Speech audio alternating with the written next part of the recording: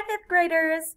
We are going to be drawing some rainforest animals this month. Now, animals are my favorite things to draw, and the rainforest is one of my favorite places because there's just so many to choose from. So, we're going to start today with the three-toed sloth. Now, a couple of you might remember doing the three-toed sloth for your Draw Half an Animal Face project at the beginning of the year. And if you did, I want you to tap into your memory and remember how you shaded him. Because I'm going to show you the drawing and I'm going to give you some suggestions for coloring and shading techniques and things like that. But ultimately, it's all up to you. So, since we're making animals, we're going to start with a lot of round shapes because they're very organic creatures. So for our sloth, I'm going to, before I even start with the sloth, I'm going to start with the branch. They like to hang off of branches. So I've got my branch, and it's going to come up from about this top fourth of the paper and go diagonally up to the top. And let's do that twice in an almost parallel line. And now I've got a branch for my sloth to hang on. Now I'm going to make a big oval, and this is going to be pretty much the size of the sloth. This is where you need to remember to draw light until you get it right. I'm even going to write that on the board. Bam! Draw light until you get it right, because we will be erasing a lot of these lines. It's easy for me to erase because I'm on a whiteboard. You've got to take some actual effort with your pencil. So our oval is going to hang right below the branch. We want a little bit of space for his arms. I think that's a good size. And again, that's going to be the whole body. So I'm actually going to alter my oval just a bit. I like that better. Okay, so now we're going to start breaking this up into our major shapes. We've got the body and we've got the head. The head is going to hang close to the top up here. And then the rest is going to be our body. Let me see if I'm liking that. Yeah, I am. So now we're going to go ahead and put in our feet. We're going to put in the feet before we put in anything else. And these circles will be erased. So again, draw light. Okay, so I'm going to have one here. I want eventually 4 visible circles. So I know where the 4 places that the feet are going. Okay, so I've got the 2 in the middle close together and the 2 on the edges spaced out. You can copy that if you want, or you can make yours a little bit more unique. Keep in mind that some of these are going to be facing us, and some of them are going to be facing away. That's why these are so light. Okay, so we're going to start with the 2 that are facing us. So this one cannot be our friend that's facing us because it would block our sloth's face. See, what you're going to do is you're going to be drawing a line right from the edge of the circle down to about halfway on the sloth. And then we're going to do it on the other side too, but this is going to be a bit bigger. And I personally want these 2 to be the ones on this side. So this is our arm, which means that this is our leg. You've got to think about where the anatomy, how the anatomy works. Where are his bones? Where's his shoulders? Shoulders here. Where is his hips? His hips are down here. So I've got this leg, which needs to kind of stretch more like that, all the way down there.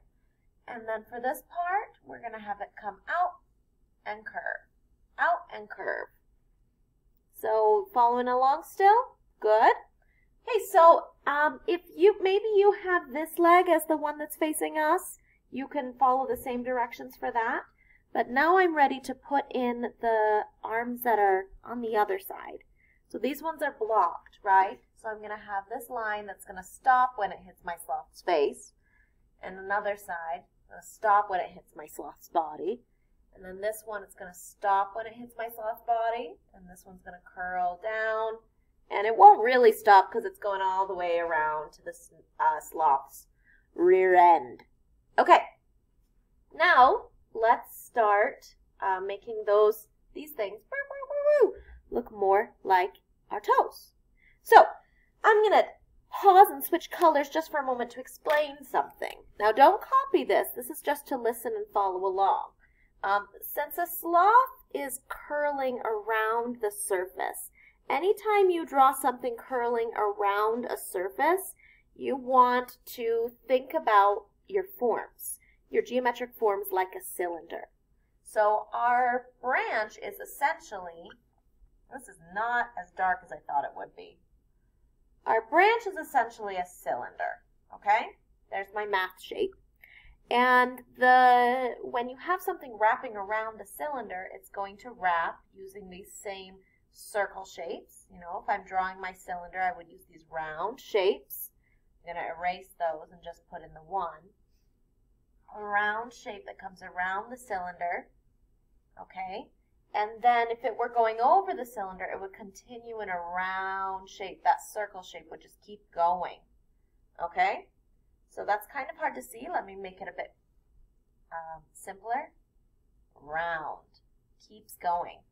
So that's what we'll be doing as we draw our sloth's arms and 3 fingers, all of them.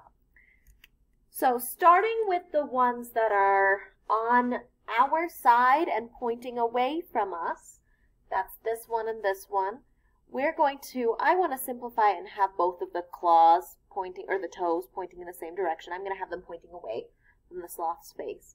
So I would have this line of the hand go up, and it's going to go around, because it's going around a cylinder, but it's going to stop when it hits the branch. And same with the other side. It's going to come up and curl and stop when it hits the branch. Okay? Then I can go ahead and erase my circle, because I don't actually need it at all. And my arm's a bit too big. I'm going to go ahead and revise and make it smaller. Yeah, I like that better. And now for our other one, we're going to go up and over and up and over. Okay? And then I'm going to erase that circle. Whoop, whoop. Okay, so now the ones that are facing us. So just like we were talking about with that cylinder, everything that goes around the cylinder needs to wrap. And that includes the parts that are facing us. So this is going to come, let's go ahead and start with erasing our circle so it doesn't confuse you visually. But we're going to come up where the circle was and wrap. And they are very much shaped like claws. So I've got this angry claw looking thing that's on top, and it wraps. Okay? Now because they are 3-toed, we need to make sure that we have 3 visible toes. Oh heavens, this marker. So to do 3 visible toes, you're going to have 2 lines. 1, 2, makes 3 toes. Okay? And now we're going to go ahead and put in that cute sloth face. I'll go ahead and erase these lines because we don't need them anymore. And this line. And here in our face, ooh, I'm going to extend the arm all the way to the armpit more. I like that. Ooh, I like that much better. And now our sloth's face is going to start with kind of a hardish circle. It's not real, tomatoes more accurate, like this. And then we're going to have a little circle for our nose, an oval, rather. And the smile comes right under it. Good heavens. Oh, isn't that cute? And then our eyes are going to be little beady eyes that go all the way down the cheeks. So we've got little beady eyes. They need to be close to the nose, and they need to go all the way down the cheeks. Little eyes all the way down the cheeks with 2 tiny little beady eyes right in the middle. Okay. Now this is where you would start putting in your shading and your coloring and things like that. Sloths have a couple of things that are really fun and going to give you some really great ideas for shading and coloring. Number 1, sloths move so slow that moss will grow on their body. So feel free to add some green on the back. Normally it grows on the back, maybe on the little bit of the arms. Oh, let's erase these tree branch lines. We don't need them anymore. Remember your shading techniques. Remember to use value, push hard. This is a good opportunity to, if it was me coloring on paper, I would color with pencil and then add green in colored pencil. So my sloth would be shades of gray with a hint of green, like splashing it in. So remember, the nose and the eyes and the tears are going to be the darkest parts, with the sloth's face the lightest parts next to the claws. The three toes, or the toes and the face, are going to be light. The body's going to be this medium shade. So, and also remember, sloths have long fur, long fur. It does hang on their body. You might think that because it's long, it should just all drop down, but they don't groom themselves well enough for that. So it's all this long fur. Keep that in mind as you are shading. Use those big, long strokes to get the sloth the way you want it. And it'll look soft and fuzzy and cute. Now, have fun, good luck, and I look forward to seeing your sloths.